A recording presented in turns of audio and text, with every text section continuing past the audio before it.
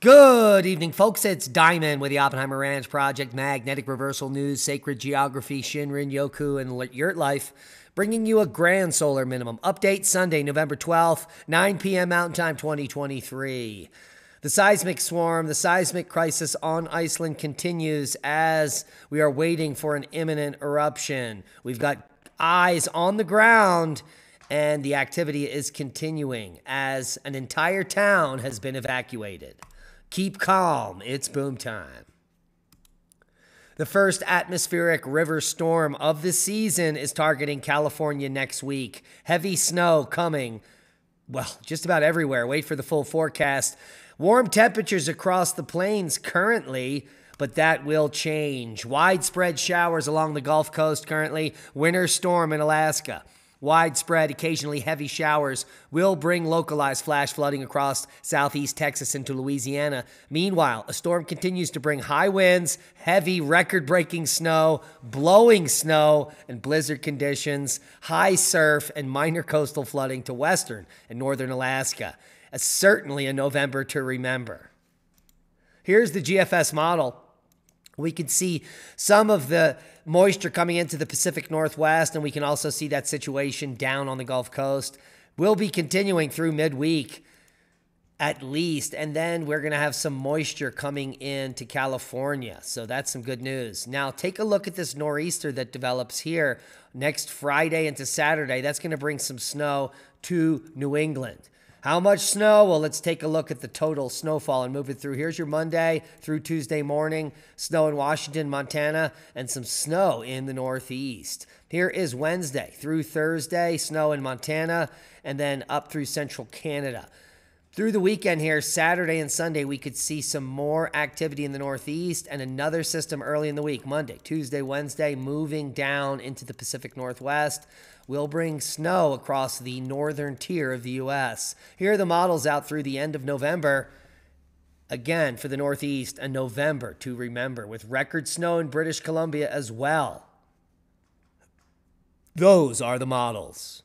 Now, Mount St. Helens hasn't been this active since it last erupted. We reported on over 700 earthquakes in the last few months.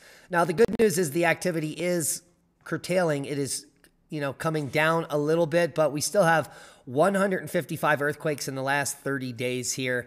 So we're keeping a close eye on Mount St. Helens for you. As we take a look at the worldwide seismic update, very quiet across the globe, which is good news, as the Reykjanes volcano eruption coming likely in the next few days. Not much has changed since yesterday. The likelihood of new volcanic eruption near the town of Grindavik in the coming days remains very high. The Iceland Met Office detected 1,000 earthquakes in the 15-kilometer-long area where the magmatic intrusion under the surface is believed to be.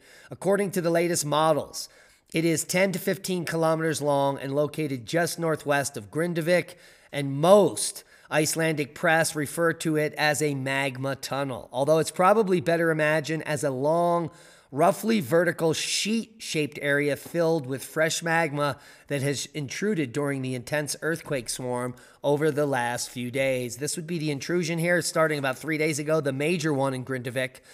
And now it is quieting down, which is indicative of what happens prior to the magma reaching the surface.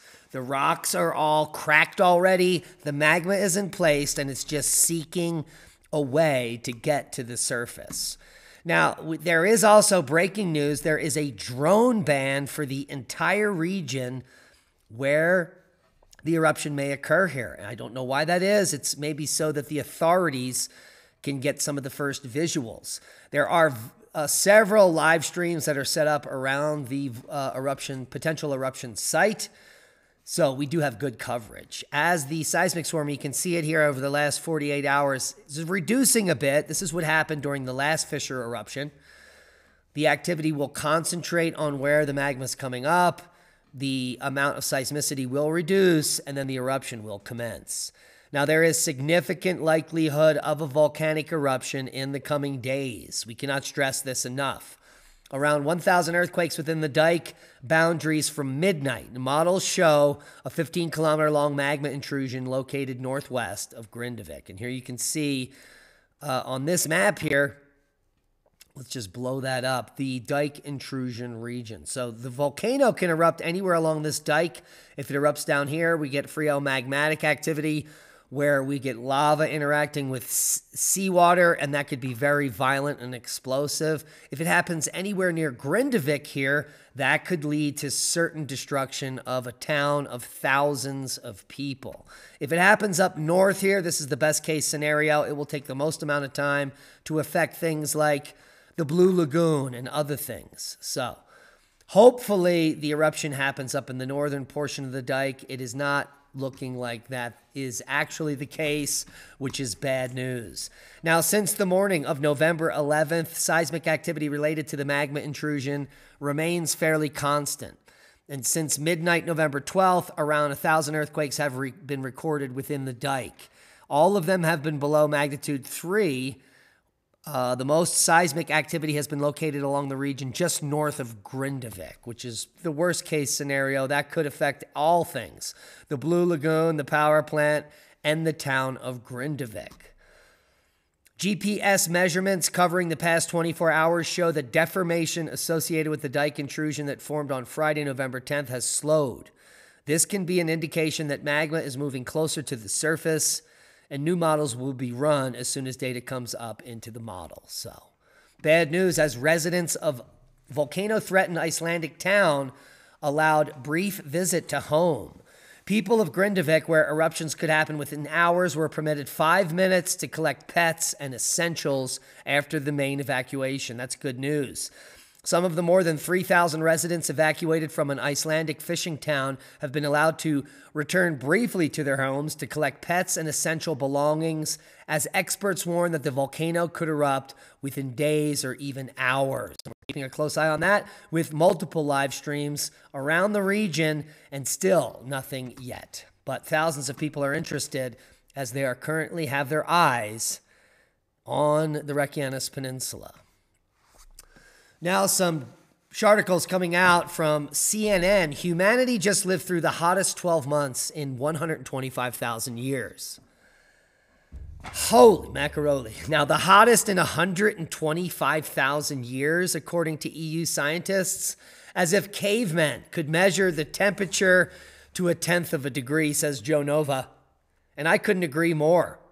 Think for a minute just how stupid this claim is, that no single year, not one, in the last 125,000 years was warmer than the last 12 months. In fact, cavemen are rolling in their graves. It's virtually certain, said 2 journalists at Reuters. It was broken by 0.4 degrees. Now, Homo sapiens have had satellite data for just 44 years. Which only leaves 124,956 years of extrapolation to guess at the rest. That is how ridiculous this claim is, and it is quite possible that during the medieval warming, the Roman warming, the Minoan warming, and even back 8,000 years ago, it was warmer than today. So this claim is complete garbage and is being puppeted by all across mainstream media. Here we see the ABC in Melbourne with the same headline. When will this propaganda end? Well, hopefully when the next ice age begins. More nonsense coming out from, well, the multinational corporations that are destroying our planet. Instead of corn and soy farming, they want to use lab-grown oil for the planet to save the earth, according to scientists. And they call it food without agriculture. These multinational corporations want to pump out toxic food to keep you satiated while big ag and big pharma rake in the bucks from your sickness. This is how sick we've become. I can't wait until a major solar flare knocks us back into the Stone Age. But before that happens, there are some beautiful things to witness on Earth, including the northern Taurid meteor shower, which could produce extra bright meteors tonight, tomorrow, and the following evening. We just had the peak of the southern Taurids about a week ago on November 5th, and the dynamic duo has been overlapping in the night sky since mid-October. So the peak activity for the northern Taurids will span a few nights before and after Sunday, according to the American Meteorological Society, which is tonight. So please get out, look towards Taurus, and take a look for some bolides. And that's a boom to knowledge. Please share this video as we are shadow banned and we need your help to grow. Become a Patreon, support the work we do, and watch all of our podcasts commercial free in one place. Be safe. We love you. And that's a boom.